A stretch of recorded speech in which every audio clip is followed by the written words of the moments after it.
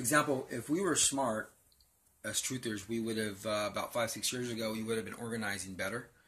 I've been a truther for 5 years. I'm even making, I've made many mistakes. I wasn't really completely convinced until last year when I realized that the condos next door, the house across the street, I realized this military Jade Hound program was actually surrounding me and involving me. They're bringing me into it, forcing me to stay in the game. I was going to exit it. But to be smart, what we would do is you would actually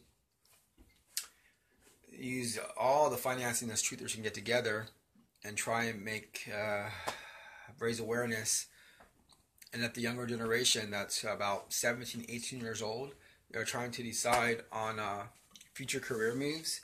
You would want to get everybody you can, every youth that you can that's thinking of their career, to go into law and to go into doctors, doctoral degrees, whatever they call it. We need more doctors, and we need more cops, and we need more prosecutors that are human, that are on our side, that are, down for innocent humans. Because this is an invasion of the hybrids, and because people don't know it, they're able to do what they do. Well, if they have control over all the cops, all the doctors, all the prosecutors, do you see where that's a danger to any good American that's trying to stop this satanic machine from rolling in? See?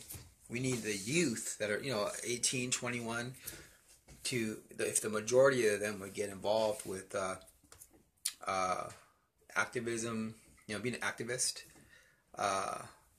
police officers, prosecutors, lawyers, doctors, dentists, that would help, and scientists, that would help, and military, that would help us tremendously in the movement.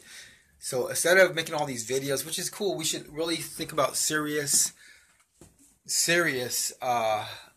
battle, which isn't necessarily guns. It's a lot of thinking and political movements from behind the scenes.